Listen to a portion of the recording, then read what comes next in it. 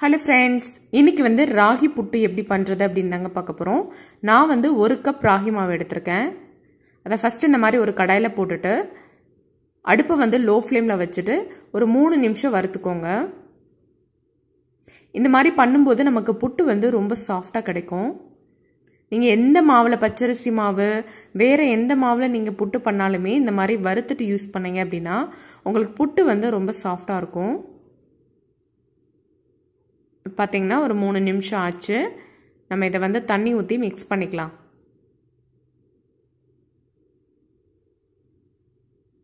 இப்போ நான் 1 டம்ளர் தண்ணி எடுத்துட்டு அதிலேயே உப்பு போட்டு mix பண்ணிர போறேன்.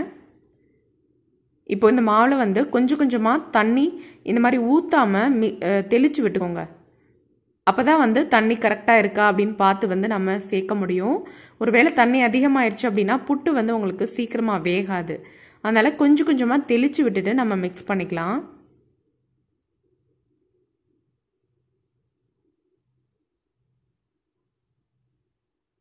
மாவு வந்து நல்ல தண்ணி தெளிச்சு இந்த மாதிரி mix பண்ணியாச்சு. இது கரெக்ட்டா இருக்கா அப்படினு பார்க்கிறதுக்கு இந்த மாதிரி பிடிச்சு பாக்கும்போது உங்களுக்கு வந்து இந்த மாதிரி இருக்கணும். அப்படி இருந்துச்சு அப்படினா மாவு கரெக்ட்டா இருக்கு அப்படினு அர்த்தம். இது அப்படியே இட்லி பாத்திரத்துல வச்சு வேக வச்சோம் அப்படினா உங்களுக்கு கொஞ்சம் கட்டி கட்டியா இருக்கும். சாப்பிடுறதுக்கு கொஞ்சம் ஒரு மாதிரியா இருக்கும். அத இந்த மாதிரி சலிச்சிட்டு இந்த மாவெல்லாம் கை வச்சு தேய்ச்சி விட்டுட்டீங்க அப்படினா உங்களுக்கு இந்த மாதிரி உதிரி உதிரியா வந்து கிடைக்கும் மாவு. இத அப்படியே இட்லி தட்டுல வச்சு வேக வச்சோம் அப்படினா உங்களுக்கு பூ மாதிரி இருக்குங்க. புட்டு வந்து அவ்ளோ சாஃப்ட்டா இருக்கும். இப்போ இத வந்து இட்லி பாத்திரத்துல வச்சு வேக வச்சிரலாம். இது வேகிறதுக்கு உங்களுக்கு ஒரு 10 நிமிஷம் ஆகும். இந்த மாதிரி நம்ம போட்டுட்டு இத வந்து க்ளோஸ் பண்ணி வச்சிரலாம். 10 நிமிஷம் ஆகட்டும். அதுக்குள்ள நாம இந்த கடலைப்பருப்பு வந்து அரைச்சுக்கலாம். நான் வந்து 1/4 கப் கடலைப்பருப்பு வந்து எடுத்துர்க்கேன். இந்த மாதிரி தோல் எல்லாம் எடுத்துட்டு இத மிக்ஸில போட்டுட்டு நல்லா அரைச்சிரலாம்.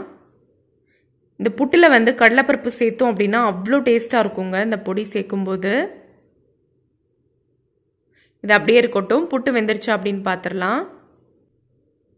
இப்போ 10 நிமிஷம் ஆச்சு. இது வெந்திருச்சு அப்படினு பாத்துறலாம். இந்த மாதிரி நீங்க தொட்டு பாக்கும்போது உங்களுக்கு கையில ஒட்டாம வரணும். அப்படி வந்தாலே உங்களுக்கு குக் ஆயிடுச்சு அப்படினு அர்த்தம். இத அப்படியே ஒரு பாத்திரத்துல போட்டுறலாம். போட்டுட்டு அந்த கட்டியெல்லாம் லைட்டா வந்து இந்த மாதிரி தட்டி விட்டுருங்க. விட்டுட்டு இது கூட நம்ம அரைச்சு வச்சிருக்கிற அந்த கடலைப்பருப்பு சேர்த்துறலாம். சேர்த்துட்டு இது கூட வந்து தேவையான அளவு நான் வந்து ஒரு 5 டேபிள் ஸ்பூன் சர்க்கரை வந்து சேர்த்துருக்கேன். இதுல நீங்க வெல்லம் சேர்க்கணும் அப்படினாலும் சேர்க்கலாம். நாட்டு சர்க்கரை சேர்த்துக்கலாம். இது கூட எள்ளு பொடியை வந்து இந்த மாதிரி வறுத்து பொடி பண்ணி நீங்க மிக்ஸ் பண்ணி சேர்க்கும்போது ரொம்ப டேஸ்டா இருக்கும். இல்லனா தேங்காய் பூவும் சர்க்கரை மட்டும் கூட சேர்த்து சாப்பிடலாம். இது ரொம்ப ரொம்ப டேஸ்டா இருக்குங்க கடலைப்பருப்பு போட்டு சாப்பிடுறது. கண்டிப்பா வந்து இத ஒரு தடவை ட்ரை பண்ணி பாருங்க. ஓகே फ्रेंड्स, இந்த வீடியோ உங்களுக்கு பிடிச்சிருக்கும்னு நினைக்கிறேன். பிடிச்சிருந்தா லைக் பண்ணுங்க, ஷேர் பண்ணுங்க, மறக்காம நம்ம சேனலை சப்ஸ்கிரைப் பண்ணிக்கோங்க.